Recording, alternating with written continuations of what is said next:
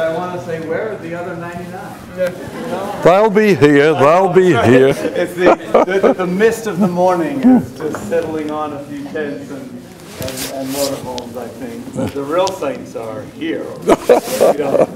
We don't want to miss a thing. So you're ready to consume some more? Amen. You know what I came up with last night was that if I eat a donut and I consume it, how much of it is left?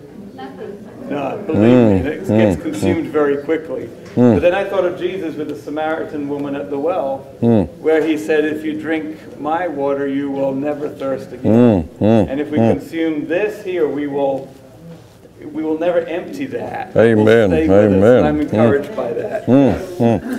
Sometimes I feel empty in life, and it's nice to be reminded that I'm not. So why don't you bow your heads with me as together we come before God again, shall we? Let's pray.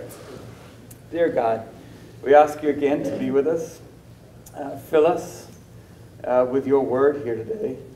And may an outpouring of your love and your spirit come through us onto this campsite today and into our families.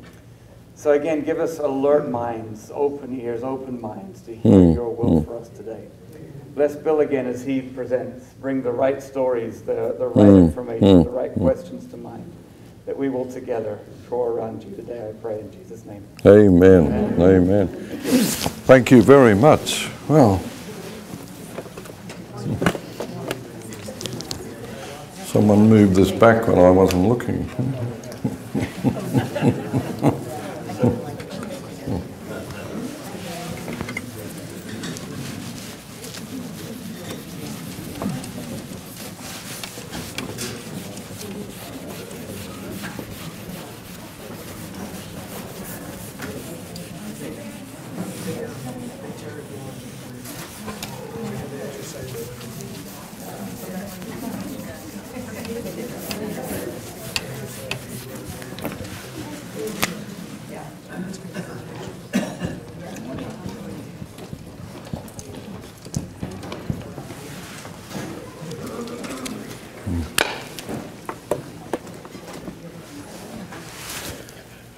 Good morning, everybody. Good morning. Another vigorous morning in the Word, huh? Yeah. This is going to be our best morning so far, because what is emerging this morning is the real root of Adventism.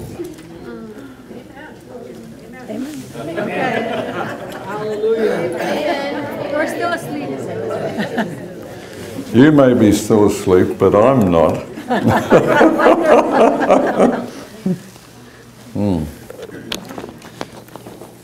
So I'm going to repeat that statement again, because it's always good to at least convince yourself that you're not in a morgue. That there are visible signs of life around, isn't it? So what's going to come through this morning is the essential root of Adventism. Amen. The reason why God reached down to this earth for only the third time in 6,000 years and raised up a movement.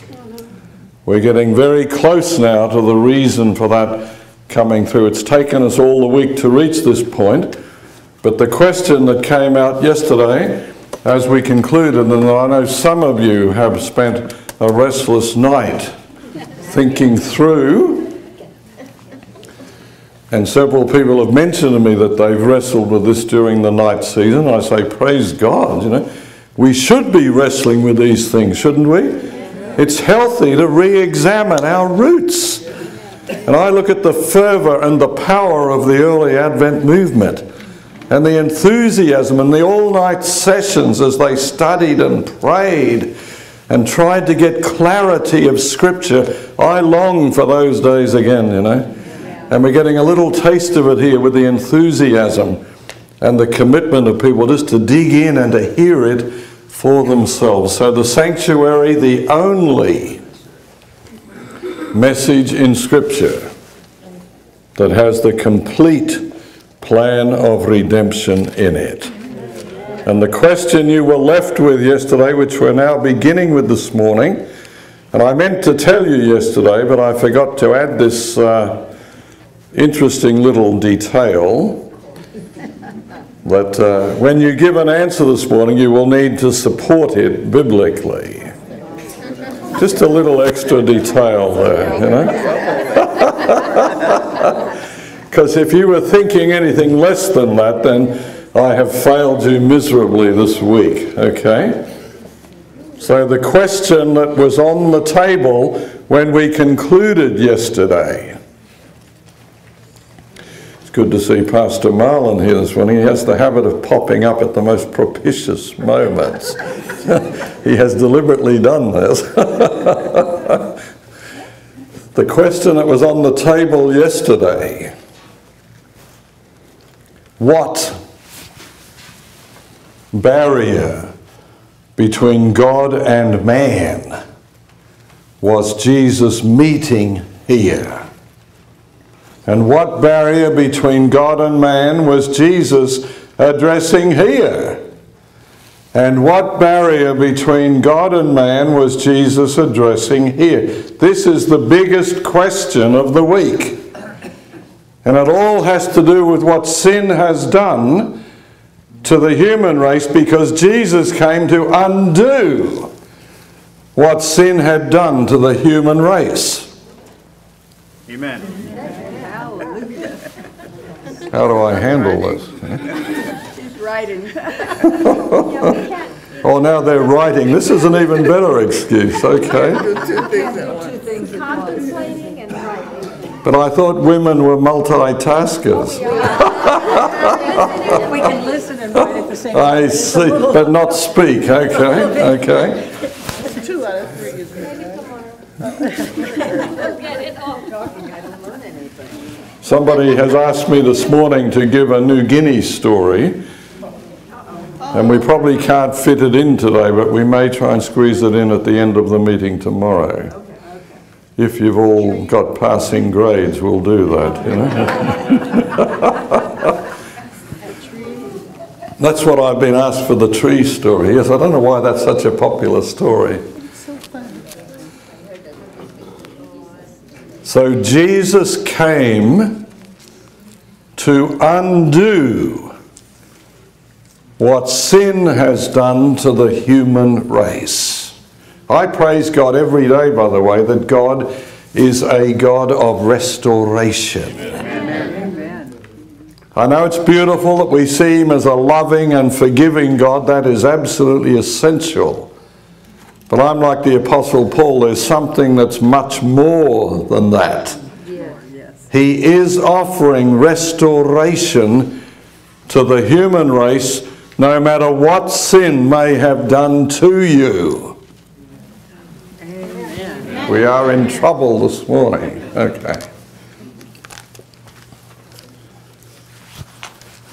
I'm going to repeat that statement again because I'm not satisfied with the level of vitality here.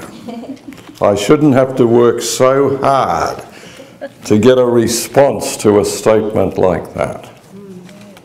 So I'm praising God that God is a loving and forgiving God.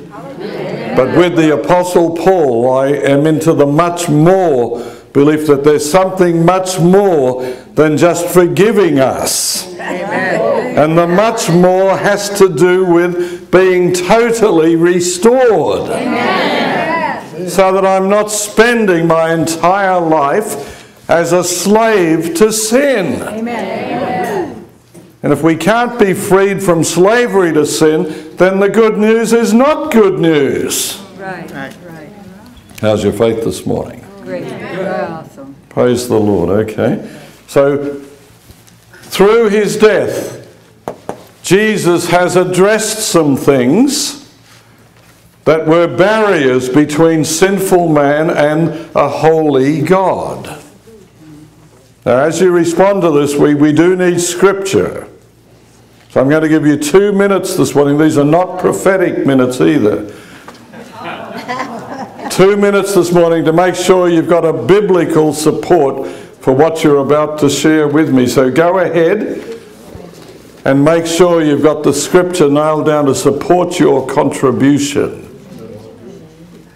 What were the barriers between God and man that caused Jesus Christ to offer himself as a sacrifice?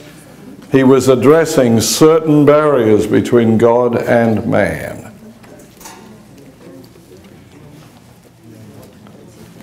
Feel free to communicate with one another this morning.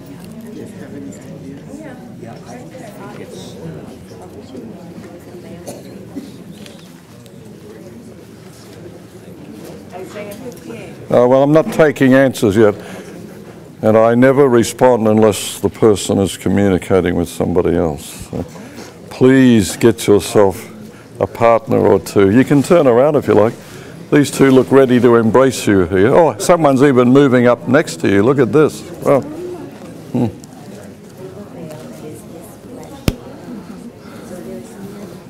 Where's your partner? You've disowned him. I don't know. We miss his vibrancy, yeah? You know? I'm a half a person today.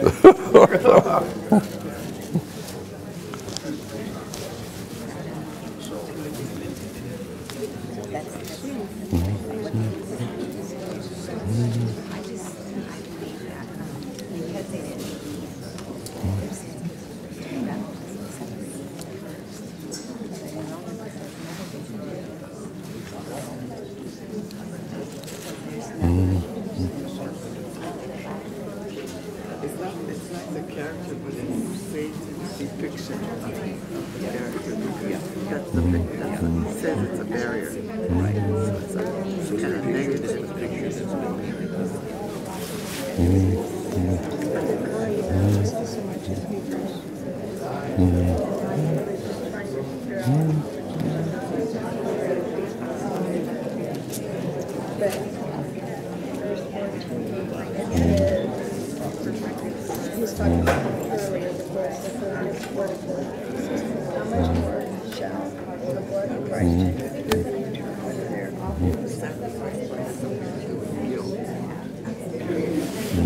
When you feel guilty, it sets up a barrier. Because Isaiah is the one that says that our sins are what separate us. Let me give you a clue here. Listen carefully. Listen carefully. If you can find a scripture that mentions the atoning death of Jesus on one hand and some benefit on the other, that will give us a clue as to what he's actually removing through his death. And there are many verses. Some of these you dug out the other day. You've probably got a list of them sitting there in front of you, because many of you, I notice, may not have become Pharisees yet, but you're certainly scribes, you know.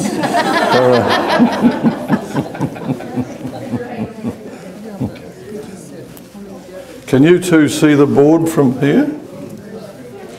Let's move you up a little, huh? This guy needs a partner. We'll even move your chair for you if you like. Here. We're very obliging here.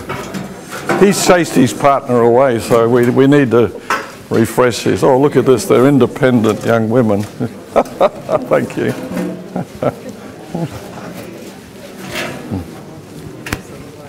I don't blame you for wanting a better chair. Those other chairs are terrible.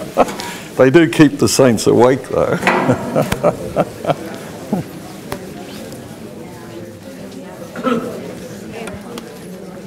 Oh, speak of the... speaker, hey man, good, always good to see you. Have a seat. We were just giving your partner some additional partners in case you had been raptured or something, you know. That would have been a good thing.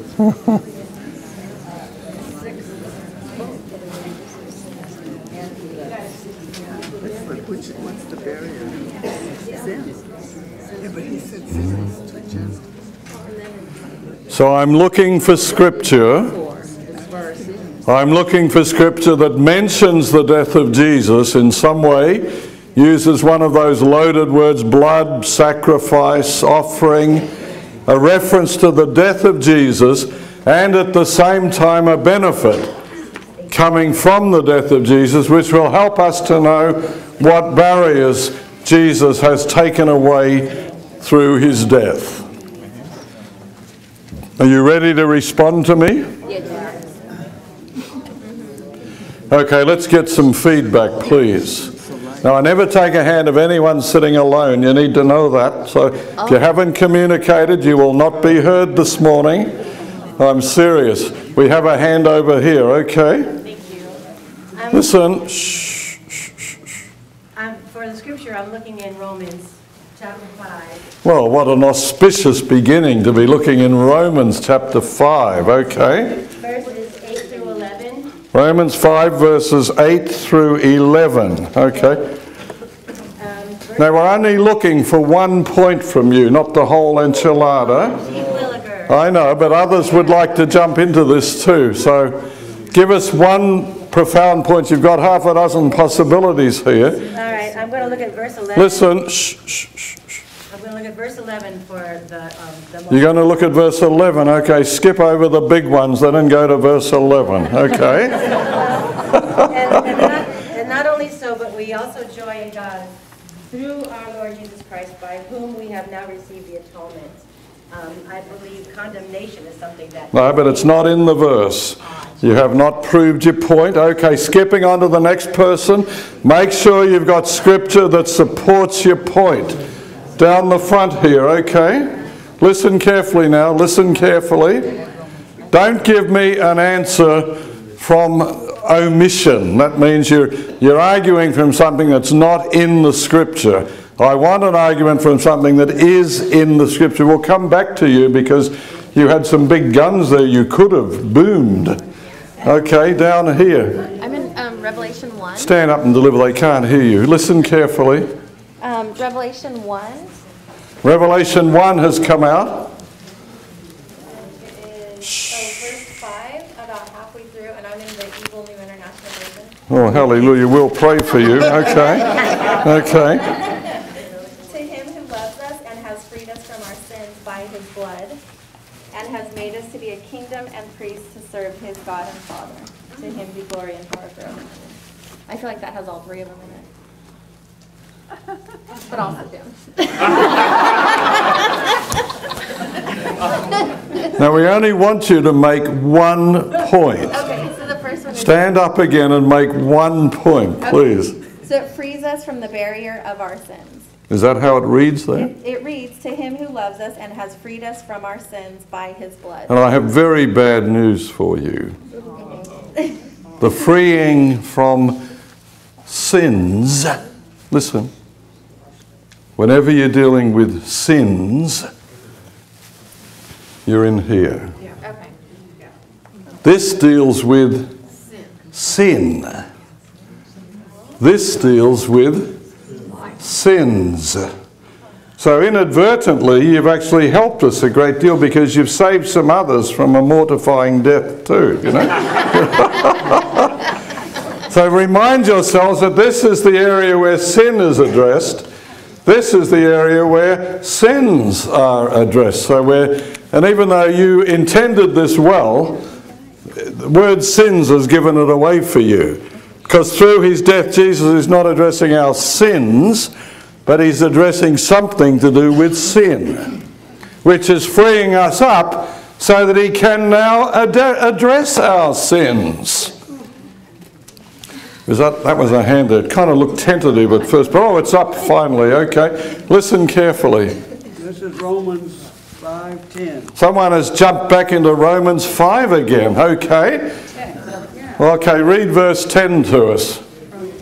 Shh. If when we were his enemies, we were reconciled to God through the death of his Son, much more having been reconciled, we shall be saved by his life. And that's the word reconciled. The word reconciled, and I did give you the freedom, if a word was used, to look at the other side of that word. I've given that freedom this morning. So I'm waiting for your answer. The question is, what barrier has Jesus broken down through his atoning death? We were Listen. enemies to God, We were separated from God. Now we're being reconciled by the... All right, very good. Thank you very much. So we were separated. Separated. We were separated from God. Sin brought about a separation from God, and the death of Jesus has offered us reconciliation. It's a very good beginning here, yes. Reconciliation through his death. Very, very good beginning, a strong beginning. On the front, let's go to the other side here for a minute, okay? 2 Corinthians 5:21. Oh, wow, what a great verse, huh? My favorite verse. Okay, 2 Corinthians 5:21, let's hear it, please. He made him who knew no sin to be sin on our behalf, that we might become the righteousness of God in him.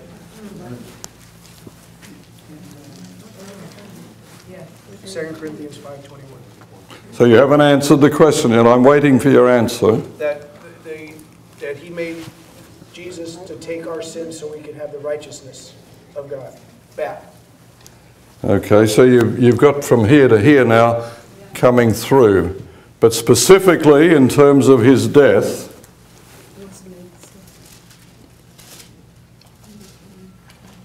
I'm trying to make a distinction between his death and his life at the moment so we get it crystal clear. I know they overlap. And it's a beautiful sanctuary verse here because he became sin so that we might become. All of a sudden you start hearing Paul and you say, wow, this is a sanctuary statement. He became sin so that we might become holy. You're looking from the courtyard to the holy place now. But I'm limiting you to the courtyard for a moment, so let's get your answer with a degree of specificity. That's one of my favorite words, specificity. Using the same verse, limit yourself to the courtyard for a minute.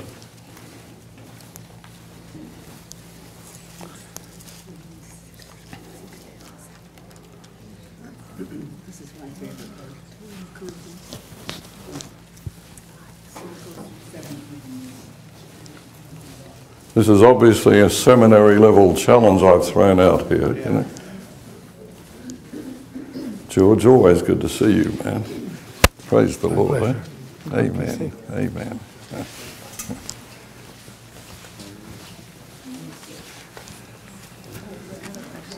Hang on. So we're going to have to broaden this. Who's coming to his aid here? You can see that you have a lot of... Beverly's raised her hand back there. Okay. Listen. The courtyard is where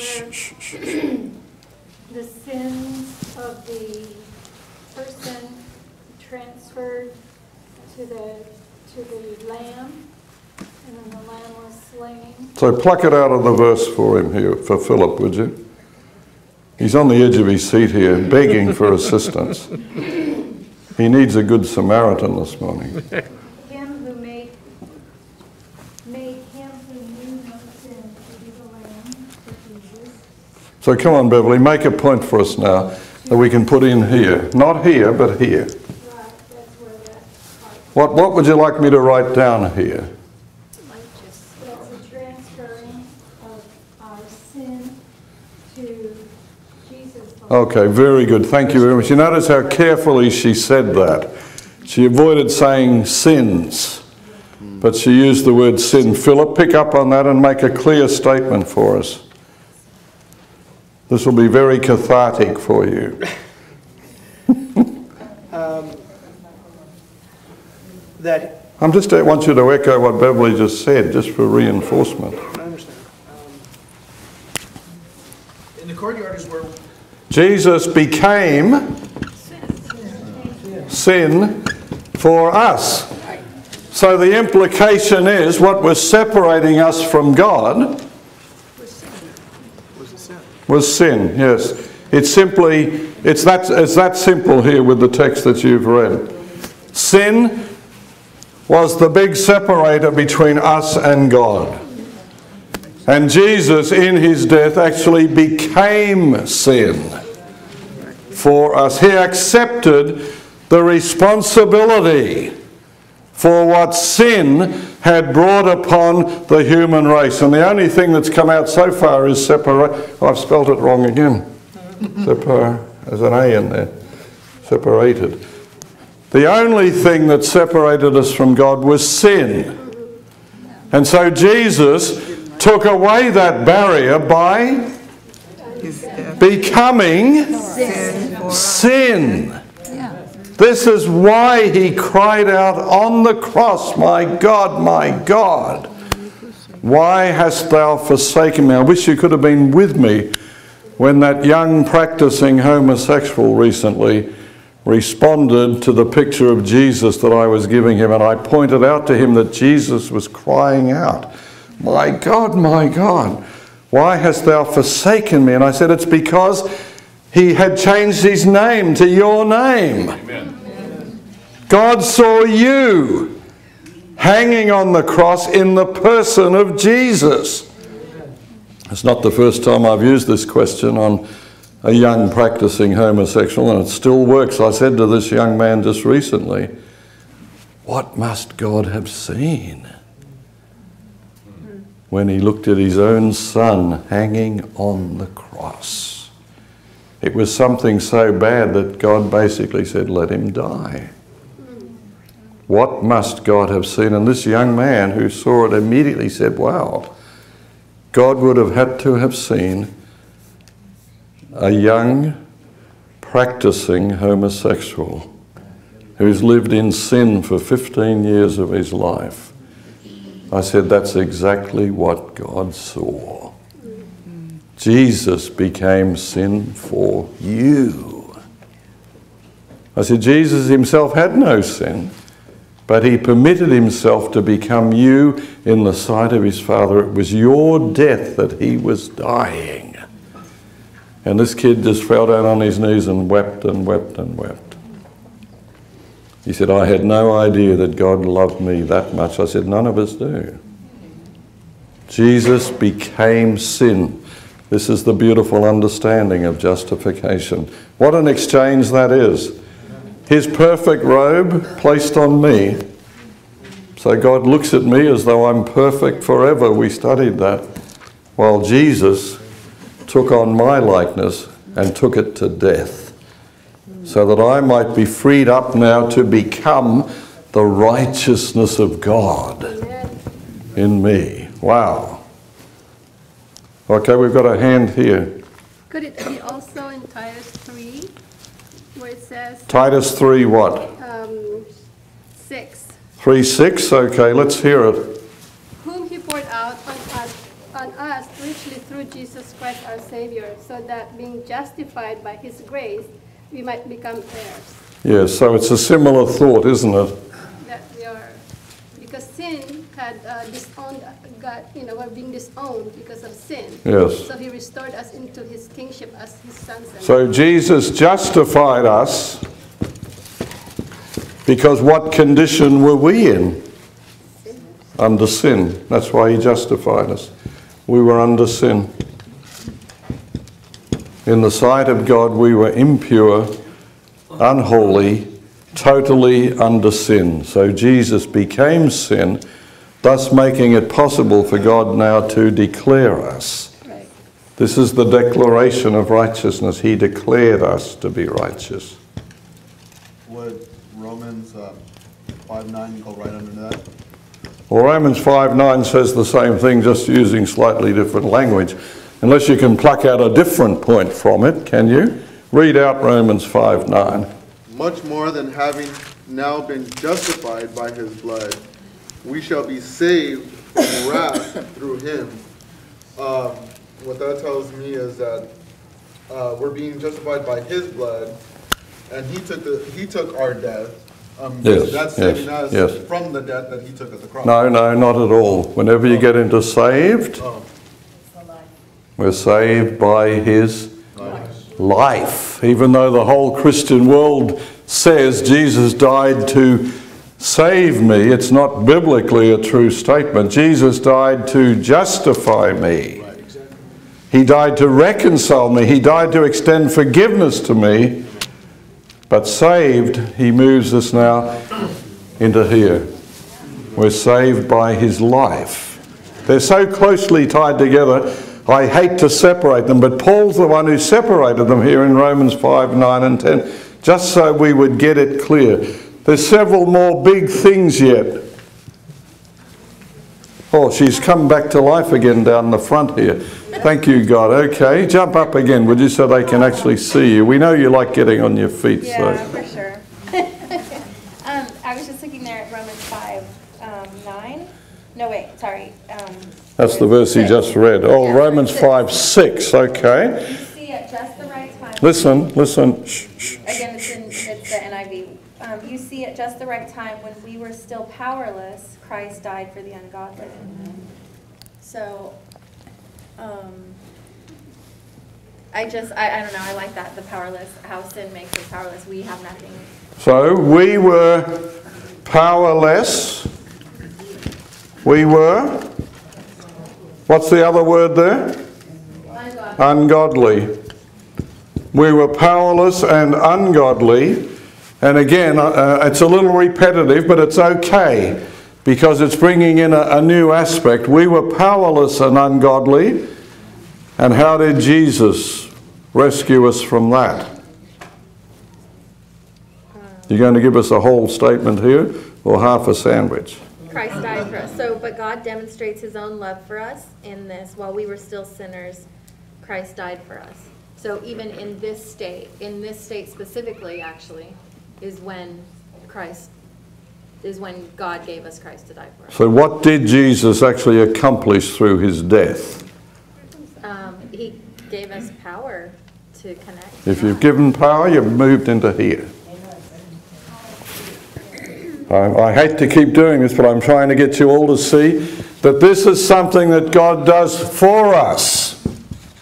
We're not involved in this except by faith.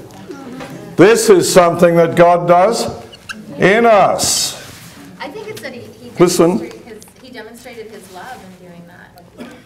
It's a demonstration of love, okay. But how did Jesus, how did he remove this barrier between us and God? By dying. Yeah, but you haven't spelled that out yet. Christ died for the ungodly. Yes, but I'm wondering how he did that just by dying. Okay. Listen. You can draw on your team here if you like. They're like one team here now. It's formidable. So he freed us because he lived a perfect life? Or He became sin. All right. So this is an interesting... we could say, going back to the same... Who blurted that out? That was Jane the Baptist. Who was that? Oh, back here. Okay, yes. You could use the same verse again. He became sin. But I like where you're heading with this. He lived a perfect life. And what did he do with that life? Oh, he exchanged it for ours. He offered it in exchange for ours. The incredible good news this morning is that Jesus has been accepted by God as us. Jesus has been accepted by God as us. Jesus has been accepted by God as us. I was wondering how many times I'd have to say it before the saints showed signs of life. Yes. Well, I'm having chills. She's having chills down here. This is an incredible thing. Jesus has been accepted by God as me. I can hardly handle that. He was perfect and holy, as you've pointed out, and God has accepted Jesus in my place. So my imperfection, my unholiness, my powerlessness, were all placed on Him. And in exchange, His magnificent, holy, perfect life has been placed on me. By the way, if you're putting on that robe every day, you may actually grow into it. It might fit you in the end. It might just fit you if you're putting it on every day. Because when you first put it on, it doesn't fit you that way. You say, oh, this is not me. And God says, I know. But trust me, I'm going to grow you into it. This is a beautiful thing coming through here. We're talking again about justification from another perspective. It's the least appreciated benefit of the atoning death of Jesus. We should be praising him every day by coming to the cross and seeing Jesus there and saying, wow, thank you, Father, because you accepted him as me. Amen. There's a saying I use over and over again, if it's happened to Jesus, it's happened to me.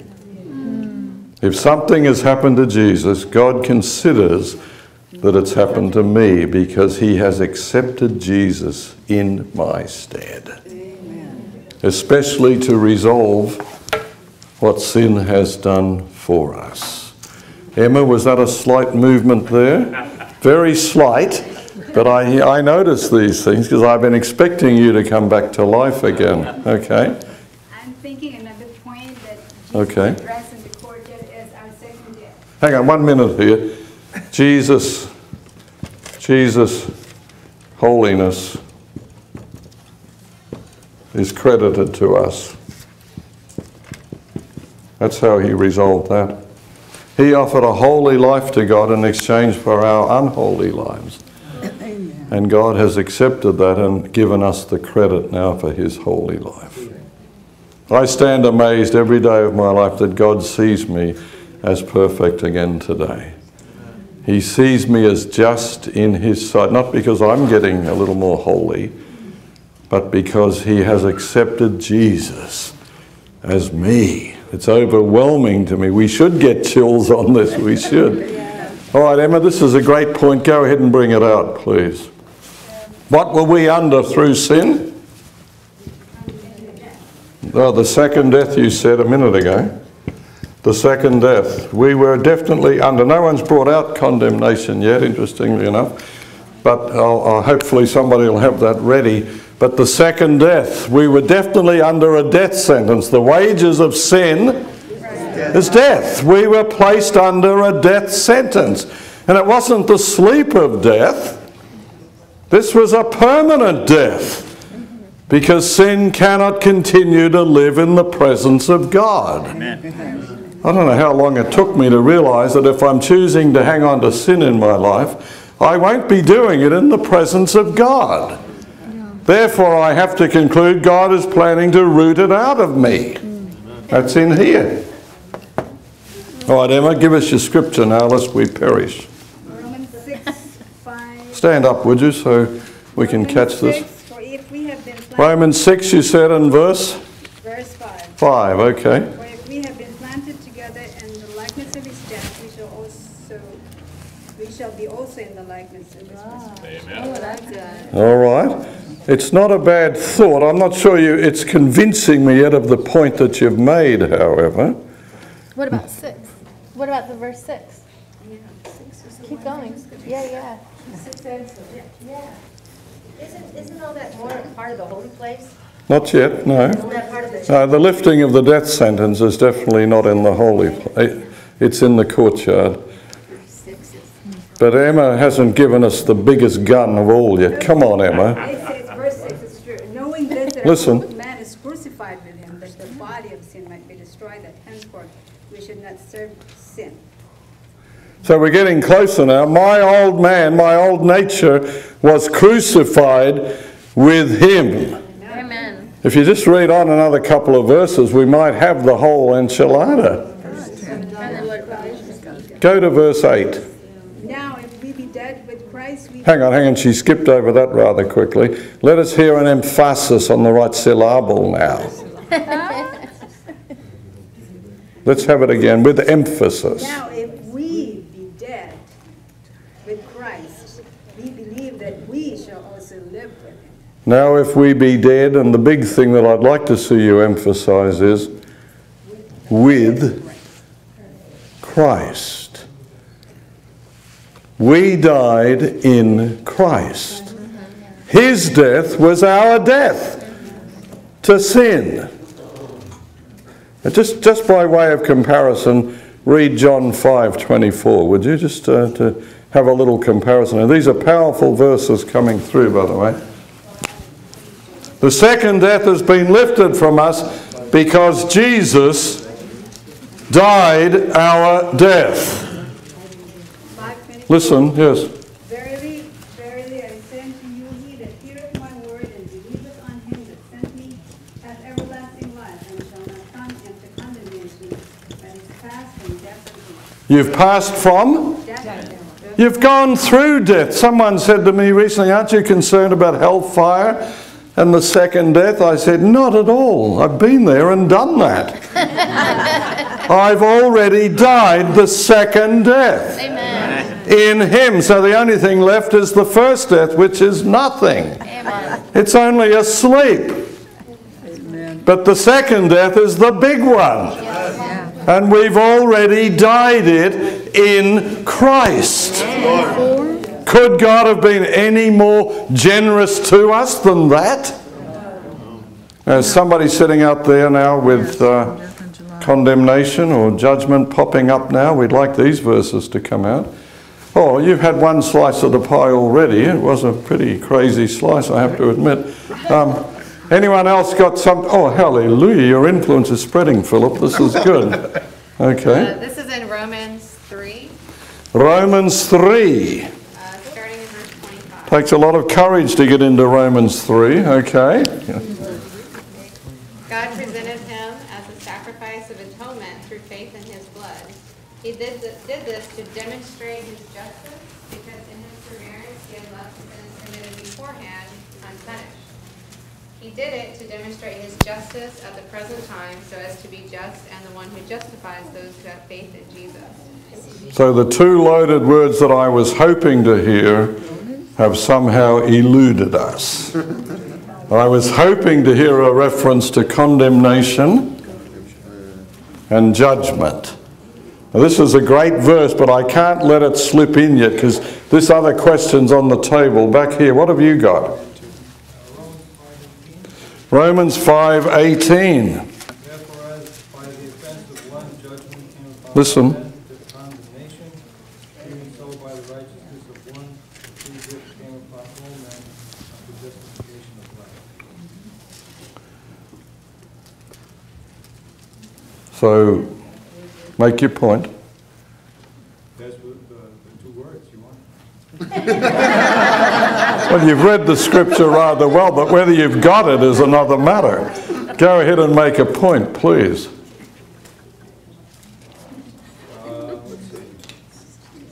I'm not sure we got both words in there. We got one at least. Huh?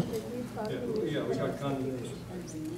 Listen, see if he's actually making a point here. Okay, this is saying we're all condemned by sin. And by the free gift of Christ, that condemnation is lifted and we're justified to life. Yes, if it said that, I'd be praising God. It doesn't actually say that. I would like you to produce a scripture that does say that. That would be even greater, because the thought is excellent. You paraphrased the second half of the verse, unfortunately. But do you have scripture that's actually saying that? I'm still looking. You've done very well. What are you adding to this? Romans 8. Oh, well, someone jumped into Romans 8. Hallelujah. The big condemnation passage. Okay. Let's see if she's hearing it now, though. Romans 8 verses 1 and 2. Well, now, if you're going to end at 2, then you should start praying for deliverance. I'll go to You have to... Oh, such wisdom is uncommon. She's decided to include 3. How wise that is. Okay, read verses 1 through 3 for us, please. There is therefore now no condemnation for those who are in Christ Jesus. All right, now let's all make sure we've got that. If you're in Christ, you are not condemned. Okay, now let's see if she's got this clear now. Go on. For the law of the Spirit of life in Christ Jesus has set you free from the law of sin and death. I hope you're not reading the word law there as the 10 Commandments. Some people foolishly do that. This is the law of what? Sacrifice. The law of the Spirit of life has set you free from the law of sin and death. Amen. Keep reading. For what the law could not do, weak as it was through the flesh, God did, sending his own Son in the likeness of sinful flesh, and as an offering for sin, he condemned sin in the flesh. So let's see if she's actually hearing now verse 3, eh? Well, we could not, Why is there no condemnation to us if we're in Christ? This is verse 3 now, is on the line. Listen. God conquered sin, did what we could not do in the flesh. You have not brought condemnation into your answer here. That's a little scary to me. We're talking about why are we not under condemnation if we're in Christ? First of all, because Christ conquered sin, but come on, give me the whole answer now, please. Listen very carefully. This is her moment in the sun. As an offering for sin, he took our place.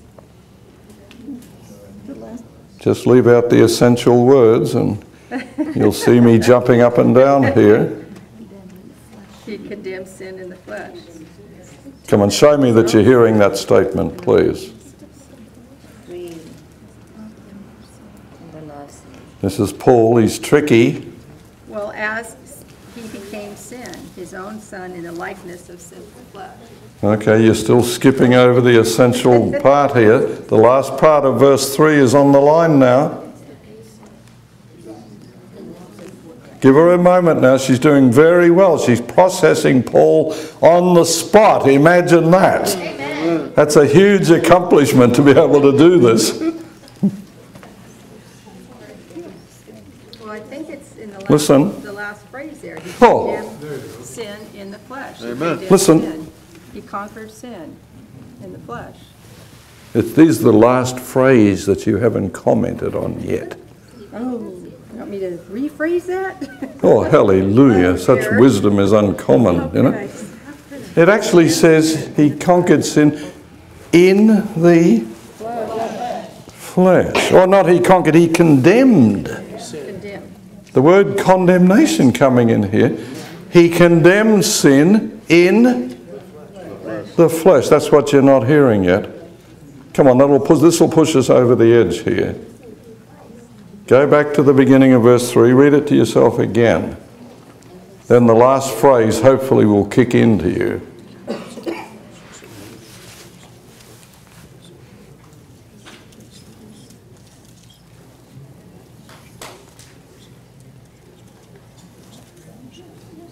I could ask you one little question that would...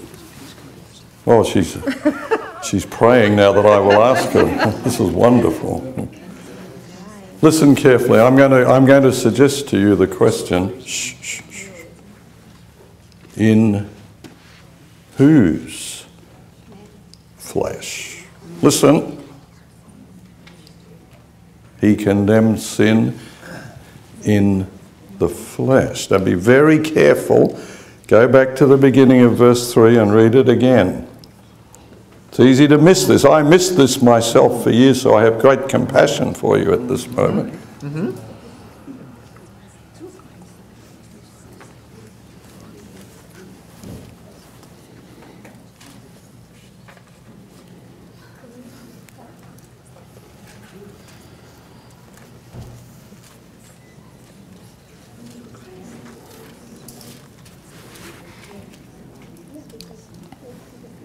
God did something, sending his own Son. He became flesh. He became a man. He became... God sending his own Son in the likeness of sinful flesh, condemned sin in the flesh.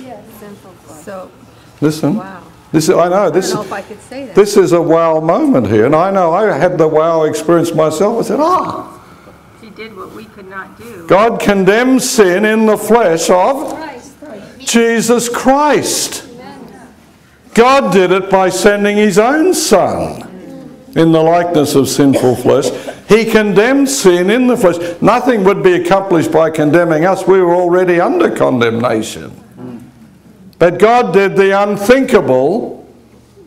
He took our condemnation and did what with it? Did what with it? Put it on him. Shout it out, would you? Put it on Christ. He put it on Christ. Jesus took our condemnation upon himself. Amen. That's why there is no condemnation if you are in Christ. Amen. Because he has already borne your condemnation. By the way, the other word for condemnation in Greek, it's the same word as judgment. Some versions read judgment here. Jesus took our judgment, our condemnation upon himself. Henry? Yeah. Well, it looks to me like Paul is saying... Speak up a little. Looks like Paul is saying that God condemned Christ. That's right. He condemned sin in Christ. Thank you, Henry, for that. Imagine that, by the way. Imagine that.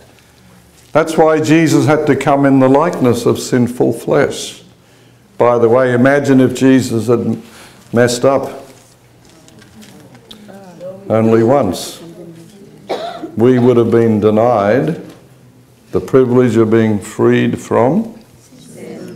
Don't listen to the vultures around you, thank you. Freed from condemnation, yes. We would have remained condemned. But our condemnation, our judgment fell on Jesus. Amen. That's why Jesus says, by the way, if you believe, you will not come into judgment. Well, at the back there, is that Andy? Okay, yes. I would just like to offer in this address a passage from Ellen White as sort of a recapitulation of just the theme that I'm hearing here of this, the central theme of substitution. This comes from the book Desire of Ages, and it just kind of like it really kind of elucidates it in my mind. Christ was treated as we deserve, that we might be treated as he deserved. Wow. He was condemned for our sins, in which he had no share, that we might be justified by his righteousness, in which we had no share. He suffered the death which was ours, that we might receive the life which was his. It's a beautiful statement, isn't it? Yeah. What page was that? 25. 25. Okay, yes, thank you for that. That is a powerful statement. All right, I'm moving from the courtyard. Jesus addressed all these things through his death, reconciling us to God, justifying us before God, taking our condemnation, our judgment upon himself, freeing us up now to receive his own life. That's why I said a minute ago, imagine if Jesus had messed up. Imagine, I'm moving on, I'm sorry. Imagine if Jesus had messed up in his own life. I want you to read something with me in Hebrews chapter 5. I'm not going back into the death again, we've left that now. We're moving into his life. Hebrews chapter 5. One of the most profound statements about the humanity of Jesus. Hebrews chapter 5.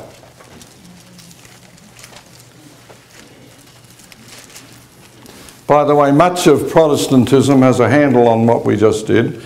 Maybe not all of it. I've discovered that justification is not always crystal clear. But Protestantism, by and large, has come to the cross. The significance of Adventism is what happens after the cross. That it's not the end of the journey, it's the beginning of the journey. Don't wave at me. I said we're not taking more comments on that. We're moving on because we're going to run out of time otherwise. Hebrews 5, listen very carefully. Verse 7. In the days of his flesh, he offered up both prayers and supplications with loud crying and tears to the one able to save him from death. And he was heard because of his piety, that's his holiness. Although he was a son, notice the next statement, he learned Some people think that Jesus was automatically holy and had a perfect character. Jesus was as human as you and me. Character is not something that you inherit. You can certainly inherit the tendency towards a certain type of character, but it comes from learned behavior. Jesus learned obedience from what? The things which he suffered. And having been made perfect. Are you hearing that? Yes. He wasn't instantly perfect. He was made perfect from the things that he learned through suffering. In other words, Jesus developed a holy character. I hope that's hitting you this morning. Because he was as human as you are, Jesus had to develop a character that would glorify his Father. Think of that. Think if he had not managed to develop this character, the whole ministry of the holy place would have been thrown out. Because in the holy place we are offered the perfect life of Christ is imparted to us daily. Here at the courtyard, it's the righteousness of Jesus 100% credited to us. Here in the holy place, it's the righteousness of Jesus 100% now imparted to us. The holiness of Jesus credited to us here is now made available to our daily lives. We touched on this yesterday, the eating of the bread, which was actually the eating of his flesh, and drinking his blood, which was actually the work of the Holy Spirit, which ultimately was In the Word, reading the Word. hearing and doing, thank you very much, the Word of God. That's an incredible message from Jesus, acting upon it. This is how the righteousness of Jesus is imparted to us daily. But the point I'm making is that all the way through the sanctuary, whether you're here, here, or here, it's 100% the righteousness of Jesus. And if I'm growing in holiness, it doesn't mean I'm going to need less of his righteousness. I need 100% the righteousness of Jesus every single day of my life. It's him in me is the hope of glory, is the holiness of God. It's him in me. So we're moving into a whole new arena here. What he's done for me is now followed by what he wants to do in me. And the good news is God plans to have a holy people. Amen. Great deep conviction here this morning. God plans to have a holy people. In fact, God needs a holy people. And the reason for that's going to become evident in here. God needs a holy people. Because the great controversy is not all about whether I make it to heaven or not. I used to think I was the center of the great controversy. As long as I make it to heaven, that's what counts. That's what the whole controversy is all about. It's not. This is a controversy about the character of God. Sacrificing ourselves for others. We're caught in the middle of this. And the interesting thing is, God needs us. Amen. To demonstrate something about himself. Amen. We're getting there. So here we are now in the holy place. We've already been through the furnishings. We know it's all about consuming the very life of Christ himself through his word. I need scripture now here. If you're responding, what is Jesus addressing in the holy place? What has sin done to the human race that Jesus is now addressing by making his life available daily through the ministry of the Holy Spirit. John's got the first response. Hallelujah, John. Praise God for this resurrection.